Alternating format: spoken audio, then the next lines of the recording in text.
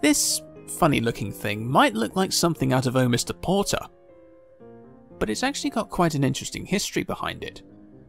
The South Eastern and Chatham Railway Manning Wardle No. 313 is a unique machine, being the smallest locomotive on the Southern Railway. A little locomotive with a fascinating history and bags of character. The story begins in 1876, when drawings were prepared at the Ashford Works of the old South Eastern Railway for a class of 6 tiny 040 saddle tanks. These were intended for light shunting duties at places such as Ashford Works itself, Bricklayers Arms, Reading Yards, and at the harbours of Folkestone and Dover. While construction was authorised and the money was allocated, nothing actually happened and the project was shelved. In 1881, the situation at Folkestone Harbour was getting desperate, and James Stirling was asked to provide a suitable locomotive in a hurry. So the cobwebs were blown off the 1876 drawings and an assessment was made of their suitability for current construction.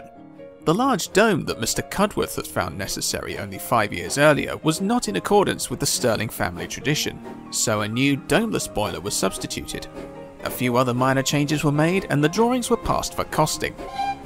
The price quoted by the works was £870, the price for one-off construction having risen considerably from the 1876 price of £675 each quoted for the Cudworth engines.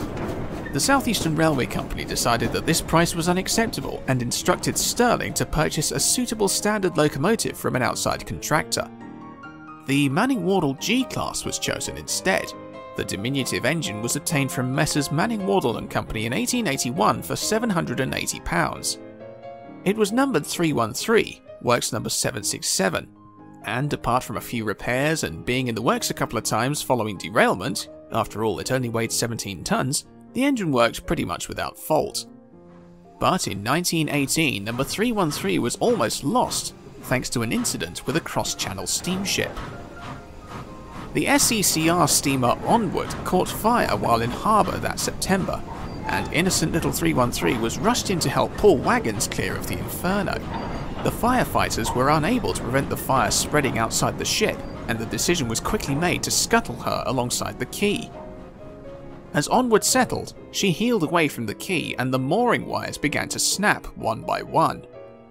It was at this stage that 313 literally became entangled in the proceedings, as one of the broken wires ensnared the engine. As tension on the wire increased with the heavier list of the ship, it tightened, pulling the engine slowly towards the quayside. Luckily, the driver and fireman were able to cut the wire in the nick of time and prevent our story being cut short. The ship was refloated and lasted until 1948, though not in railway service. By the middle of 1919, the engine was on the Ashford scrap heap.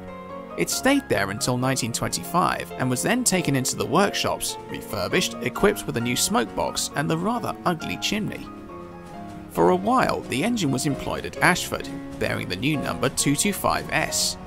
2 years later, it was sent to Meldon Quarry as a shunter, where it remained until 1938 when it was sent to Eastleigh Works for boiler repairs. Sadly though, examinations showed that 225S needed more than a few patches, resulting in its second and terminal acquaintance with the scrap heap. For more information on Secr 313 and other models for Train Simulator 2020, visit Caledonia Works online at www.caledoniaworks.com. And as always, thanks for watching.